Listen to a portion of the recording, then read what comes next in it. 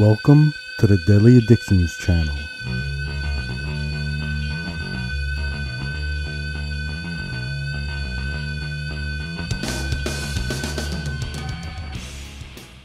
Hello there, thank you for joining me.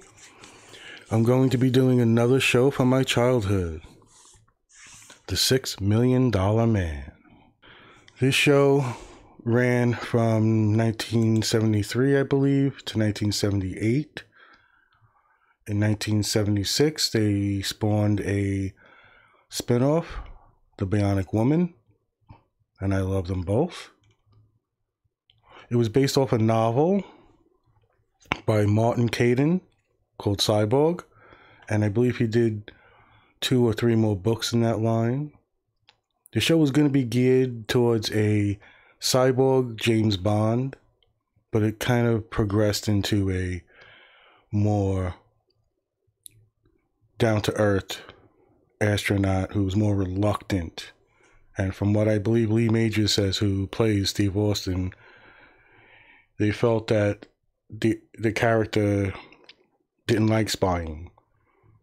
In any sense, it started with like 3 movies for TV, and then the series started.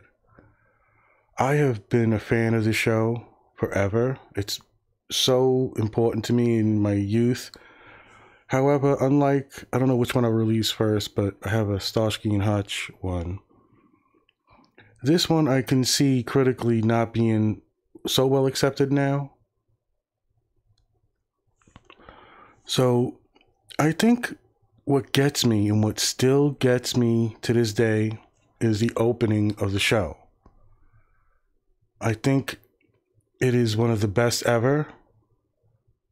And what I mean by that is you see this crash, which I think is based on a real type of test pilot astronaut test.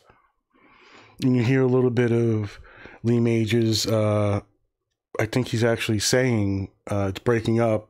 She's breaking up, and it's based on what a real test pilot who got into an accident and tumbled 6 times. So it actually might even be real footage. Then you have, a voice that says Steve Austin, astronaut, a man barely alive. And then one of the actors on the show, Richard Anderson, who's great, you hear him say, "Gentlemen, we can rebuild him. We have the technology. We have the capability to make the world's first bionic man. Steve Austin will be that man, better than he was before. Better, stronger, faster." Now, if you're a fan of the show, I get chills, because I know what the music's starting now in my head. It was cut down and changed a little bit, but it still ended with better, stronger, faster, and it's going with the opening scene. It gets me to this day. The theme music gets me to this day. It gets me into the show. So there's a bias. I get right in. I don't care how lame the episode is, or if he's fighting crappy robot-looking people. Although, I love the episodes with Bigfoot. Yes, there's a mechanical bionic Bigfoot, and it's awesome. So the show goes more of a natural, down-to-earth guy who's hired by an organization, secret organization, the OS, and he has his fairly basic doctor and his boss that put him on missions. And like I said, it was supposed to be more of a James Bond type thing, but they took that gloss off it, as it's described as, and went for a different tone, which I loved. I mean, I'm a kid. I'm so into the show. Even in its reruns, I've never given up on it. But like I said before, I think if you look critically, it doesn't hold up as well. But I'll tell you what holds up fucking amazing. Not only the opening, but the slow-mo sound effects combined. I don't know what it is. They captured magic, and it became a cult phenomenon. It became part of culture. The opening, the phrasing, and then they show his body part. They replaced his right arm, both legs, and left eye. And then the Bionic Woman, she gets replaced, the right arm, 2 legs, and one, I think her left ear, or both ears, I'm not sure. And it's just, when you watch it, the slow motion, the sound effects, it works. I don't know how slowing things down works, but if he's chasing a car and he's moving in slow motion, it just, I don't know how it works. It plays with my mind. Maybe certain people it works with, but it still holds up. I watched the show. I recognize some of the lame episodes in the seasons, but I like him as an actor in this. I've liked him as an actor in general. Lindsay Wagner, who plays Jamie Summers, the Bionic Woman, from all the side cast, very well done. The episodes that work very well. But we're talking about, bionics and getting to accents and replacing body parts, and it's $6 million. I think there's a thing in the article somewhere where it says what it's equivalent to. I think it's like 35 million equivalent now, but they make a thing to show its atomic power, and it's just amazing.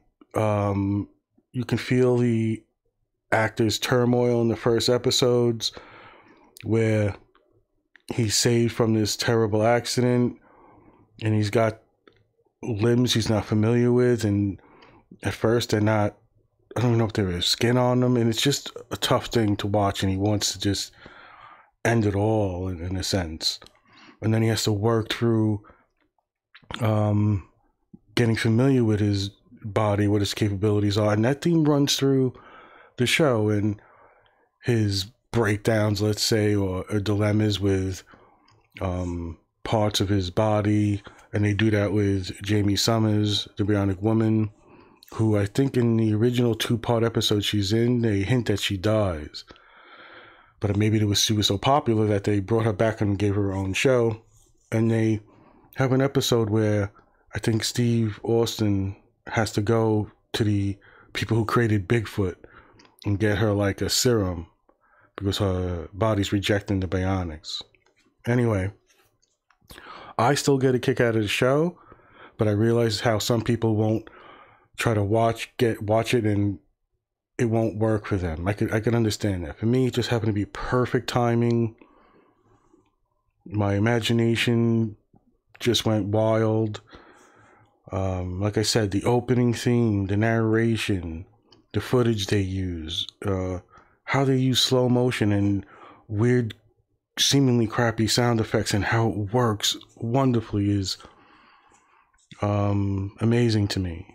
It's part of culture. It's and like I talk about, I think with Starsky and Hutch, I was talking lunch boxes, dolls. I had all the outfits. I had his astronaut outfit, his jogging outfit, his outfits that were, everything I can get my hands on. And what was great about the doll was, this is amazing. Okay, you had this doll, I don't know, let's say 9 inches tall, whatever, and like fashioned like the G.I. Joe dolls back in the day when they were bigger. And you had all these uniforms. It was done well. It was done really, and then you could roll down the skin of his arm, and you had panels of what was under his arm, and you can do that for his legs, his arm, and this is the best one. You can look to the back of his head through his eye, and it would increase your vision. I mean, this was fucking amazing. I loved everything about this show. Lunch boxes, you name it, every outfit, vehicles, like whatever they came up with. This was me running to City of Bargains, Battlestar Galactica at times, and Buck Rogers, and Transformers cartoons, listening to Kiss. And I think that all blends into my love of the show. And I try to keep a open mind when I say, watch this show. Like Starsky and Hutch, I will say, no, everybody. Watch the show. Maybe you're not getting into it, but you're going to recognize its heart and soul, and you're going to appreciate the good things about it. If I recommend, listen, just, you got to watch The $6 Million Man, I can see people coming back and fucking with me. However, I would debate the opening scene, the narration, the music, the theme, how they work the slow motion special effects are hands down amazing. Yes, some of the content of the show doesn't hold as well as like a Starsky and Hutch or Beretta. They've got tones that resonate more with cities and culture. $6 Million Man, they're trying to make things interesting for him, whereas Bionics would be useful, and some it doesn't resonate well with. I remember one episode, I was telling my friend, he knocks on, I think he's going into an office of some type. He knocks on the door, it's not open. He uses a bionic arm, his hand, and he opens the door, gets in, he's like shuffling around papers, looking through files. And then a woman comes in and he's surprised, and she's like, what are you doing in my office? And his back is to the door, his hands are up to his sides, and he's like, I'm not dangerous, I'm just here looking to talk to someone. He's like, the door was locked, and they show his bionic arm at the elbow bend down, unlock the door real quick, and then come back up. But he's not the Flash. And the woman goes, what the fuck did you just do? Yeah, she doesn't say fuck, but you can get like, she's like, what was that? Like, I know you just did, it's like his bionic hand so fast, it can move, so that she wasn't sure what happened. But anyway, he'll fight sometimes a tankish type device, and sometimes he's battling against his own body, in that there are problems with the nuclear or atomic parts and how it's interfacing with his body, which I'll make a reference to the Bionic Woman that came out during the strike, let's say 2006-ish, where they started the Bionic Woman. They didn't start with the Bionic Man first, and I loved it. I was really into it.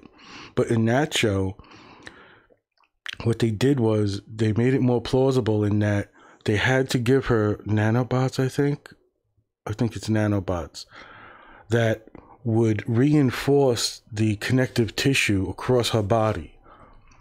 So what he would say is, if you're trying to lift a car, you don't want your arm getting ripped out of its socket where it's connecting to the flesh.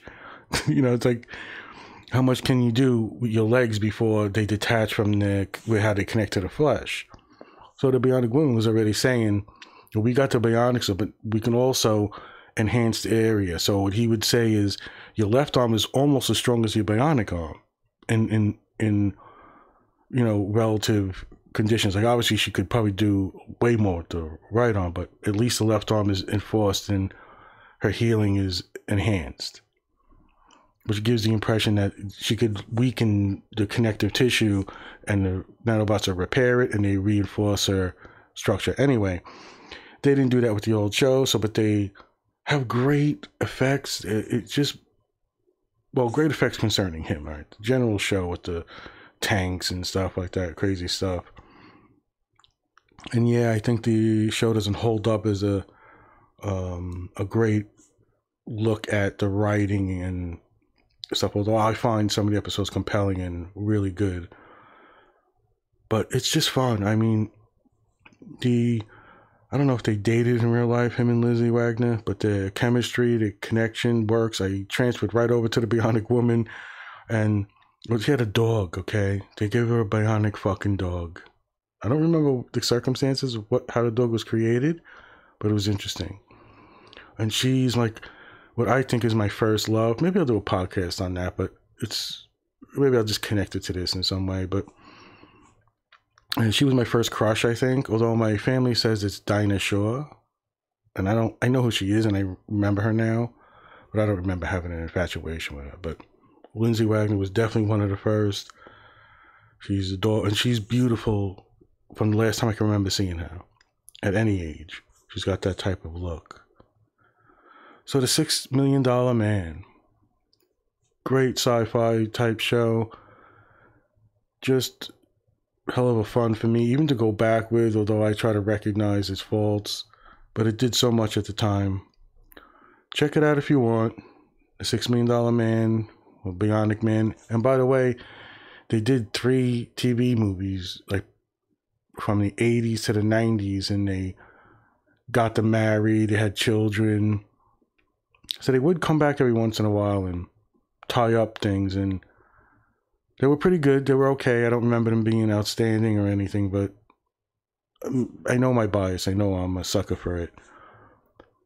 Take a chance. It's up to you. But when we got all these things to worry about, and we're stuck in our houses and trying to maintain our distance, sometimes these old shows are what we need, or what I need. So I'll see you all next time, everybody. Be good.